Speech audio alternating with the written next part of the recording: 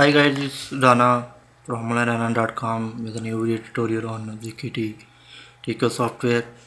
So in previous video we have pushed our user information, user employee data into machine, and we have deleted one of the employee from the machine.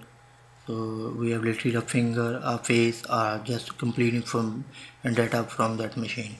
So in this video we will download the attendance log from machine into our software. So let's move forward to our slides.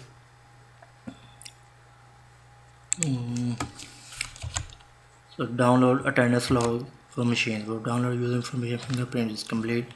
Okay, let's move to software.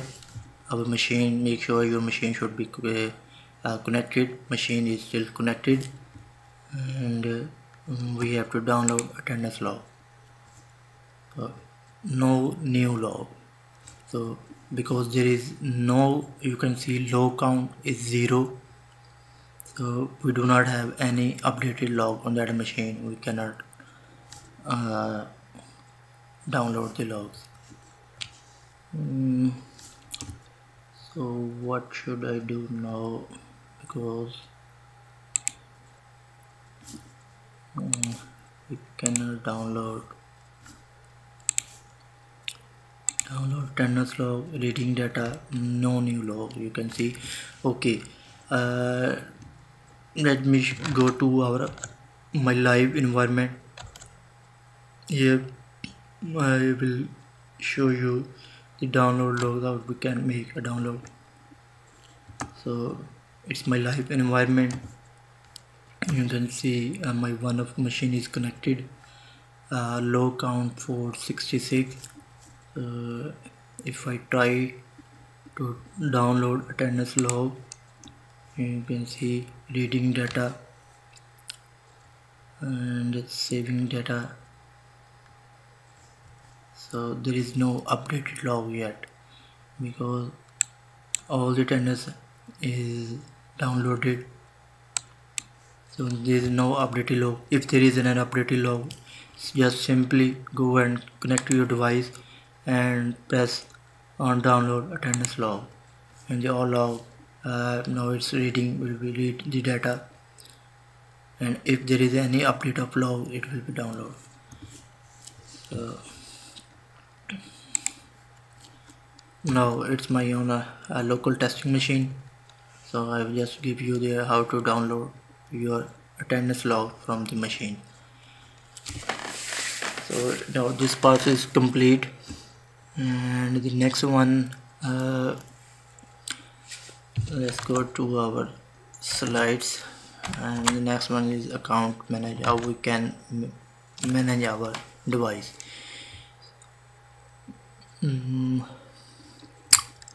Okay, so you can set your IP schemes from software also, and you can set your power of that machine, advanced function. Let's first set our communication sets, and that I have my first video. I have give you the detailed overview how you can set your IP on machine. If the suppose the IP is set on that machine, but you want to change, if your IP is changed, now you can change. Still you can change through software. You have the option, you can change it. Okay, let's read what is my current IP scheme. Now it's reading from data from machine. You can see 192.168.1.10 is my IP, and there is a subnet and gateway and all that. It is Ethernet, all the communication key and device number. It's picked all that. If you want to change the device number of that machine, you do not need to go to remote sites and make a travel and go and spend all that money and all that. And if you do not have any support assistant of that remote location, because there is such scenario, my remote machine is in New York and now I am sitting in Dubai, and I do not go to New York and set my machine and just want to change my IP. Suppose we have changed our communication key. I can change here, and you can change your all that data. So you will access that machine.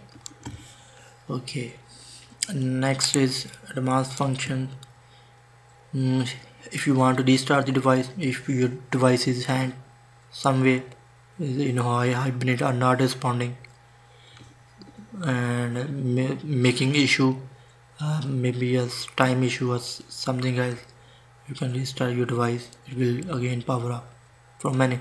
If you have just updated firmware, anything else, you want to switch off device, you do not ask your assistant in the remote side, please switch off the device and all that. Someone forgotten to switch off, and you still have the option use power off your device.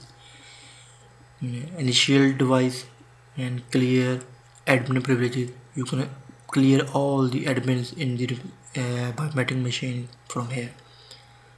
So I've recently done many times. If I want to make another admin or enroller or supervisor, so I have clear off. Before that, I clear all the admins and assign the privileges, or go to employees and set the privileges area. So clear attendance log. So you can clear attendance log.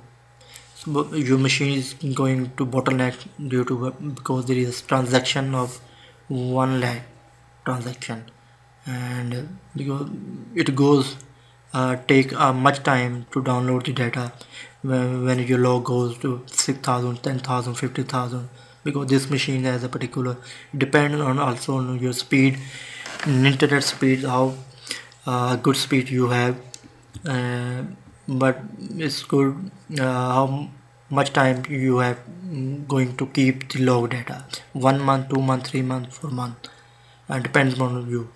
So if your machine going to bottleneck, so do not go to the machine and clear all the log. Still you have option clear all log from here.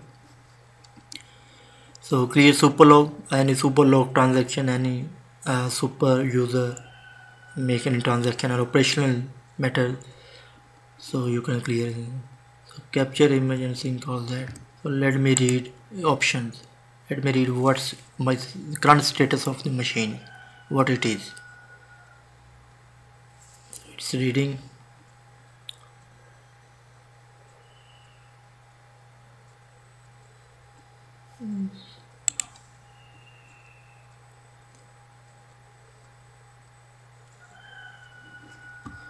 Still it's reading data.